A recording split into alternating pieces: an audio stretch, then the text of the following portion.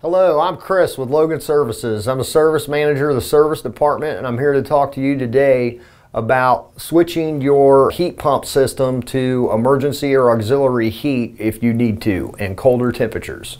So what you want to do is you go to your thermostat. Now this is for 824, 850, and 1050 thermostats. So if you hit the system mode button, it will pop up auto, heating, cooling, and off. And then you have system options in the bottom left. You want to hit system options.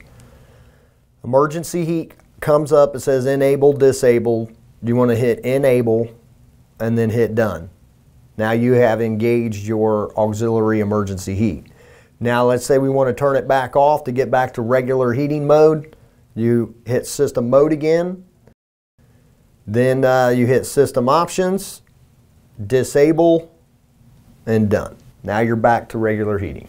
So the reason that we are talking about this today is because normally your system, a heat pump system, does use auxiliary heat in colder temperatures. When it's about 40 degrees or lower, it's going to use your heat pump and emergency heat at the same time. But when you get down around 20 degrees, below freezing and everything, you're going to have times where it may not keep up. You do have the option where you can switch it to the emergency heat so it will keep up and you won't get those lag times to where it takes really long run times to get it to temperature and everything else. If you do experience issues in the colder weather, feel free to give us a call anytime. Stay warm.